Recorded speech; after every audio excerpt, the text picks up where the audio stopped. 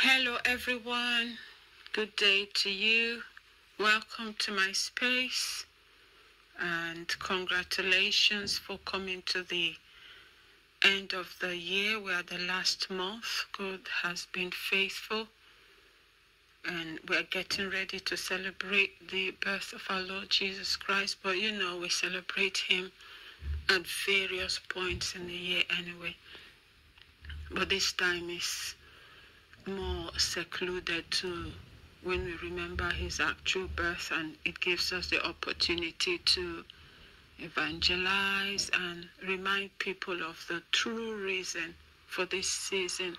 Not really a time for spending and overspending and going into debt because of all that, but here is the first reason, and then as a result of that, we share the love of God, and it does involve giving, but yes, not to the point of getting silly about it. So thank God that we are at this time of the year. We have a few days left.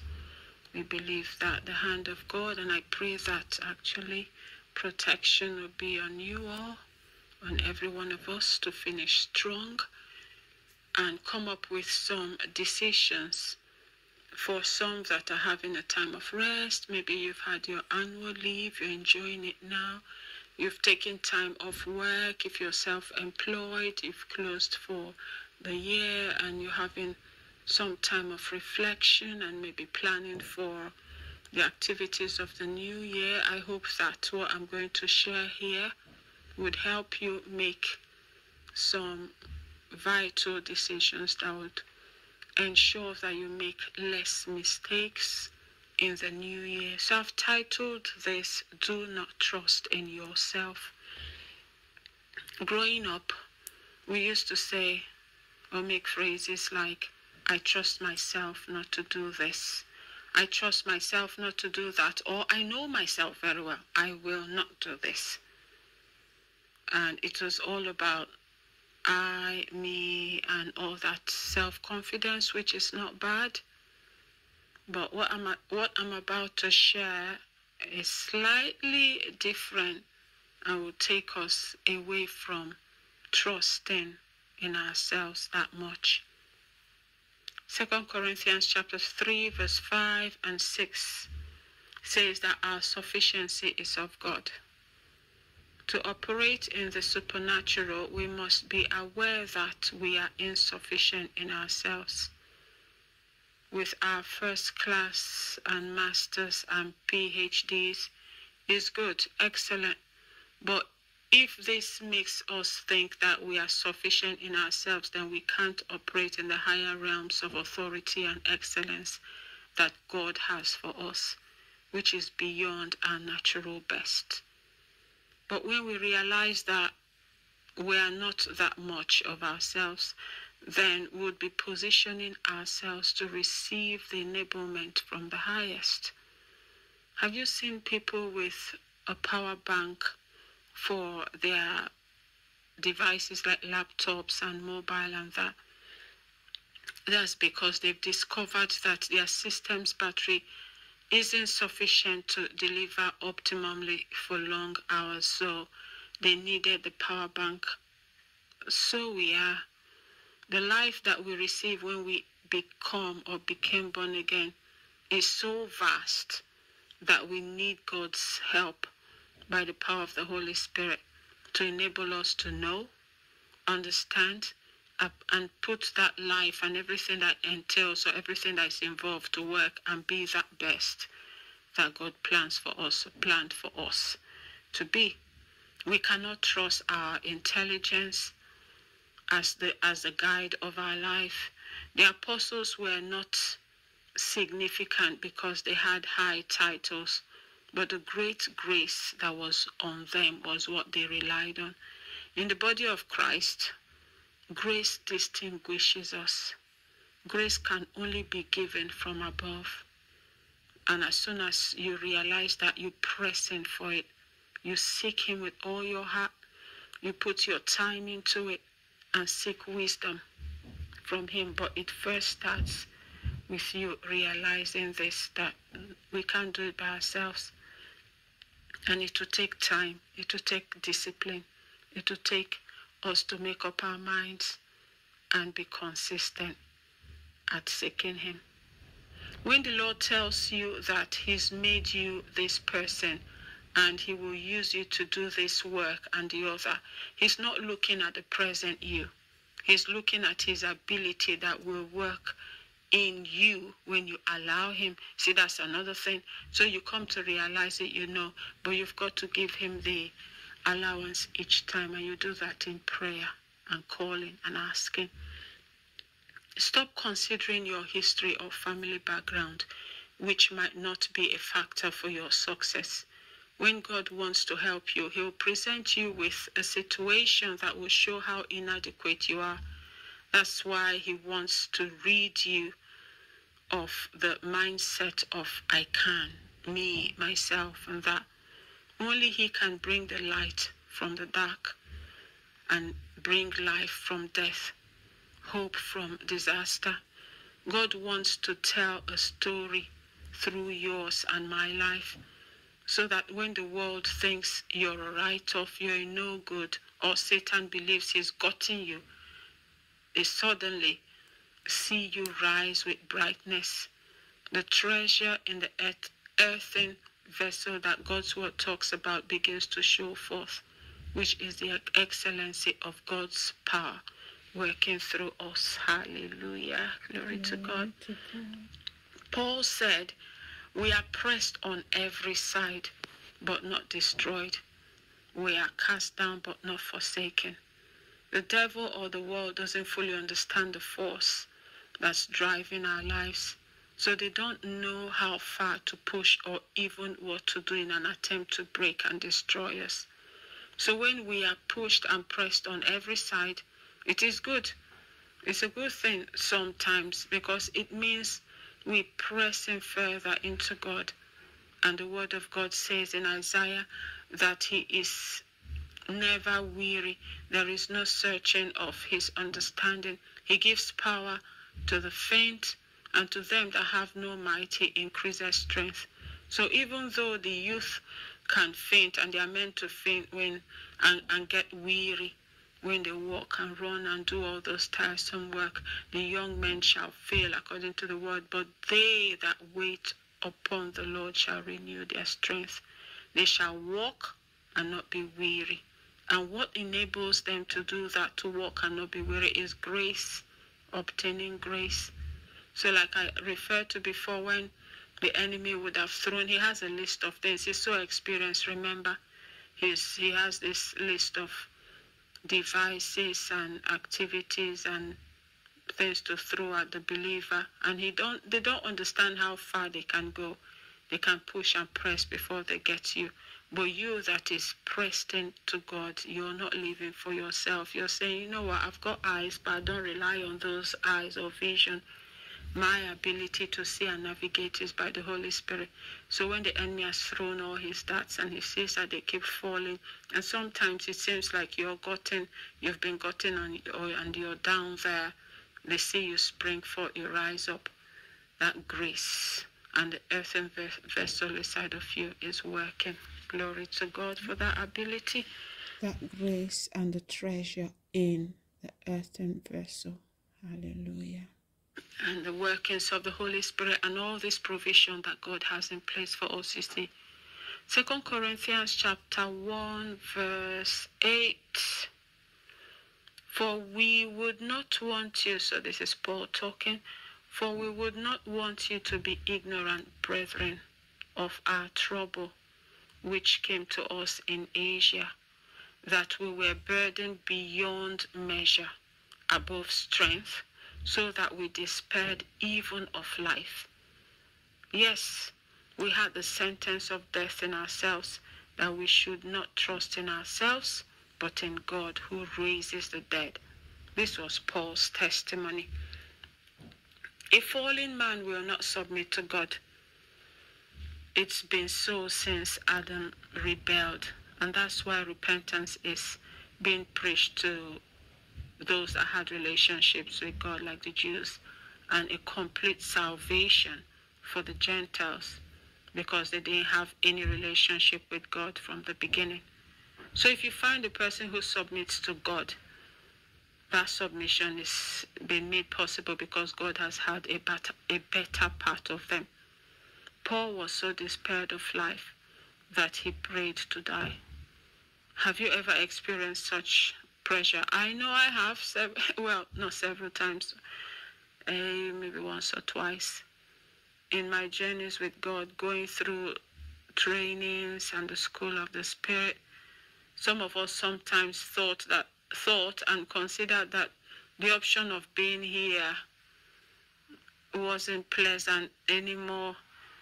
Then Paul added from what we read that they didn't go through all of that pressure because God wanted them dead, but God allowed it so that they learned not to trust in themselves, but to trust in God that raises one from a seemingly dead situation. And that's what we came to learn as well in our own journey. So when you have an essential agenda from God, a valid destiny to fulfill, you will go through some of those pressure-packed processes. Its intention is to stretch you to the point where you see that your wisdom and understanding are not enough. Your intelligence is futile. It's not meant to shame you, really. Those experiences are not meant to shame you, but to get you to the point where you do not trust in yourself, but in the Lord. So don't run away from God's hand of discipline or training. You can start now and make up your mind to abandon yourself in Him. Let Him know you cannot do it by your intelligence or by yourself. You need Him. And I'll share more about some practical areas where I've experienced this. But before I get to that, I just want to say that when I went through certain experiences and I thought, is this meant to shame me? That was my initial thought. Before I started to find out what the Holy Spirit was teaching me, I thought, these mistakes I'm making, people will just see that, what a waste of money. We are paying this person, and if she's going to come up with this sort of result, then should we reevaluate and that? Though it didn't get to the point, but I thought if they were to see this work in this current state, that's what they would think. And why is this meant to shame me and open me that, I'm inadequate in this area or that? But no, God was trying to get my attention to rely on Him for that help. So, the ones that haven't been to the school of the Spirit, you'll know them by their words. They boast about their degrees, their doctorate, and how they are the most elite in their area and all. And you know what? I'll say to them, well done, because you've invested time, monies, and you've gotten those high degrees and that. Well done. But demons don't know you. Life is spiritual. If demons were to get on your case, or you get to situations beyond the physical, your control, and you cry out, you might not even survive the blow and the attacks of evil spirits. But the ones that have been and still being trained in the school of the Spirit by the Lord have learned to abandon themselves on God. When you are pressured on every side, sometimes you feel weak. And in that state, when you call the name of Jesus, He shows up for you because you have made Him your ability. And life comes out of the ashes of death. I have shared testimonies of personal experiences on my page. If you look through, you'll see and hear me testify in this area what I've just mentioned. I've heard testimonies from far and near as well. When people with similar orientations find themselves in the most disadvantaged situation, they've been alone and darkness threatened to close in, all they said was Jesus. Or we've used all the principles of victory that He's taught us, that the Holy Spirit taught us, and through men of God as well, teachers and that, and the elements of darkness took off. People in this group have learned to make God their sufficiency. And as we keep proving it again and again, you know that we remain grounded, we keep getting deeper, because we know that this is the way. We've proved it over and over again. That's what I'm bringing to you. So I'm going to give an example in the area of my work or my career. A few years ago, after coming out of one of the schools of the Spirit in my field, according to the ways and the standard of working, I was going to struggle to get back on my feet. Then the Holy Spirit said something beyond profound. He said, He has made me number one in my field. Not say in a company, I'm making number one. He said, in fact, in a whole location, I've made you number one in this field. And this was the opposite of life's expectation after I came out of that training phase. So on hearing this, as to be expected, I was excited.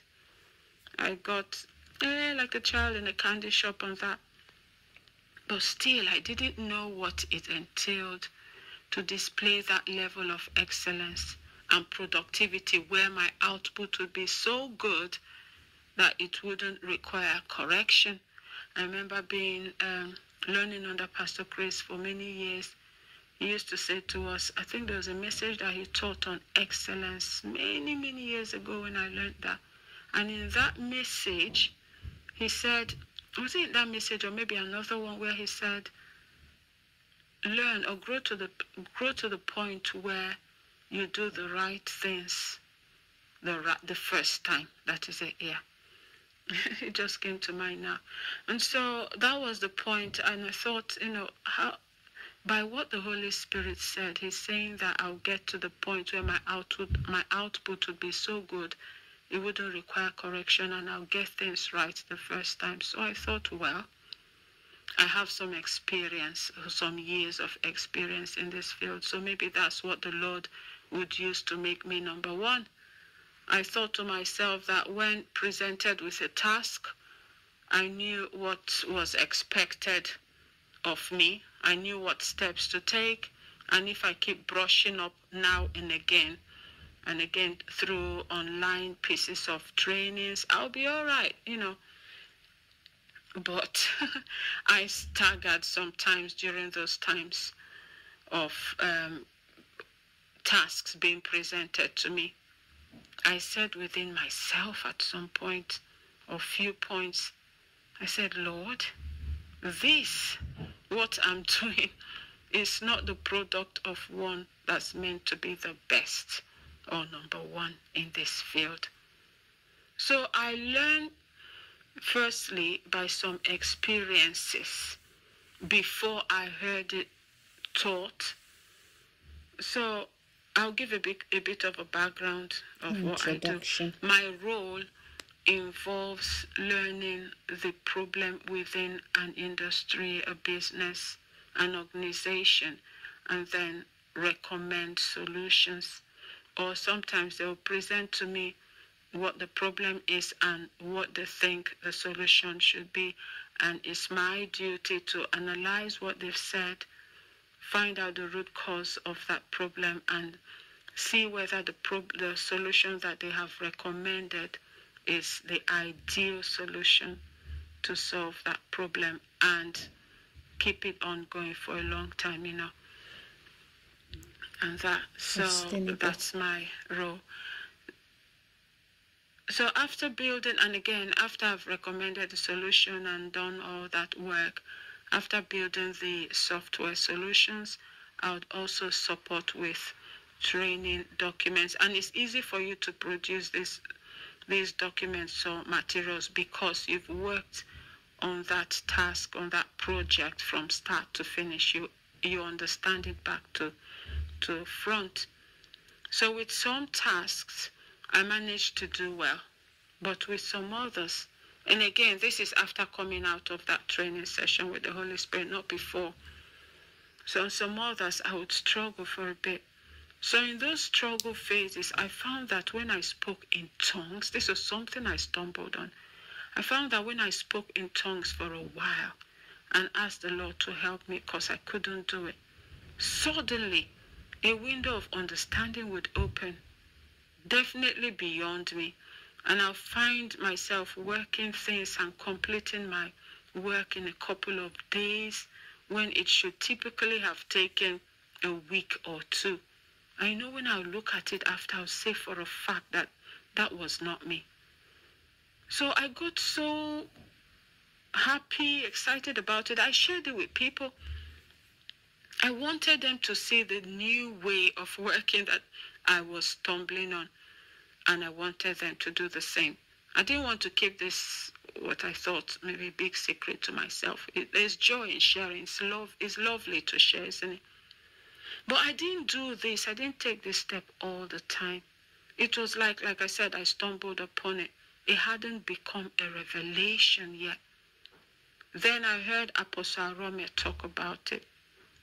And he used himself as an example. He said the symptoms of stammering which he was born with were still there. And he would labor in prayers for hours to gain the stamina or ability to deliver the words the Lord would give him for each program. And after the laboring in prayer, he'll come out. If you've heard him, you'll hear how excellently he speaks in delivering those messages. So he's proved it works. So I thought, that was what the Holy Spirit was trying to teach me. I'd seen the difference between when I did this and followed that process of, asking and waiting on the Lord and traveling and that. So when I sought his support, I saw the difference in my work from when I didn't. And he was trying to make me understand that this is what he meant, that I'll be number one if I follow this process. My goodness. So hearing the man of God say that, I think that was when the revelation stuck. So I'll give an example. One time, I was asked to create a training document, like a user guide for our external users, our customers. Now, when you're asked to do such a document for internal use only, it's a bit easy to do. But when this is for external consumption, you want to be doubly careful, especially when it's going out to tens of thousands of users, and they'll use, and they'll use it time and time and again, and it will just keep going out there. There really isn't room for mistakes. And also the time that the task was allocated to me, there was no time, it didn't leave any room for other sets of eyes to modify, maybe another set of a group of professionals to look through and perfect, say, the language here. And besides, if you're in a position within the managerial position, the company shouldn't have to pay someone else to brush up on your work. So when you say it is done, they expect to review it among other senior management, not because they want to change it they just want to see the quality of your work. And then after that, attach it to the software product, then notify or send it to the users, the customers. So in this case, I had a tight deadline, and I didn't work on the product end to end. It's easy when you were part of the team in discussing the initiative, it gets approved, and you start working on everything from the start. They can wake you up from sleep and ask you questions about it, and you're easy to give answers. But when I wasn't part of the team like that, and then you're asked to do something, you need, first of all, time to study what the product is about before starting to document a user guide or other important accompanying product documentation. And then when you have the pressure of time, it takes it to a whole new level. So I did the wise thing. I'd gotten the revelation at this point, and I had determined that I was not going to do it only as an one-off or off and on experience. I was going to follow that process. So I cried out. I said, dear Lord, dear Holy Spirit, I need you. Please help me. Show me how to do this. Please show me what to do. Where do I start? How do I flow with the user journey, etc.? And he did. Oh, he did. Within the quickest time as well. Was it 2-3 days? Afterward, he said for me to share it with a certain head of department for a quick feedback. I did. And they returned and said it was very good. No changes or corrections required. I then completed all that work, all that documentation, and shipped them all to senior management. And truly, not a feedback of change was returned. Only thank you. Thank you. Oh, thank you. I was so happy for days. I kept saying, Lord, it was you. Dear Holy Spirit of God, I didn't do this alone. The work was excellent. That is one of many examples. So I urge and I encourage you, make up your minds as we step into the new year to be totally reliant on the Holy Spirit, not only for faith-related matters, but every single aspect of our life. Do not trust in yourself. I'll stop here for now. I hope this has blessed you. You can listen again and start practicing it even from the remainder part of this year and into the new year. And you'll come up number one, you'll come up excellent, you'll come up with amazing results. You get things right the first time. Put in the work from the start with the Holy Spirit so that you're not having to repeat. And you know what that does to you? It knocks your confidence. When you're going into a fresh task, project, or whatever your work or life for you involves, you're not going to have that fear, trepidation, and unsureness and uncertainty, lack of confidence. Oh, who knows what this is going to present? Am I able to? I'm struggling. You spend the time from the start. You hear them out. You hear what the work entails, involves. Just like Daniel and the other 3 boys in Babylon, when they said the king was going to destroy the wise men, magicians, and all of them with that extra abilities because nobody could tell him his dream and interpretation. Daniel said, leave it with us. Give us a few days. Let the king not be in a haste. And we'll consult with our God and come back. And that was what happened. So that initial time, you hear this task, this work is about to kick off. This is what's been presented to you. Fine. You just go in your closet. Even if it's something that you know that you can do, I'm sure that when you seek the Holy Spirit, He will reveal to you even a more better way to do it with His help than if you relied on your experience and that. So please try this out. Let this be a revelation that will result in a lifestyle and will keep coming back with excellent results the first time, and indeed be number one in our fields and every area of life. Hallelujah. Do not trust in yourself, but in the one that raises the dead, the one that loves us, gave Himself for us, and wants us indeed to be at the top and not at the bottom. God bless you. And have a lovely Christmas and Happy New Year in advance. Catch up soon. Bye for now.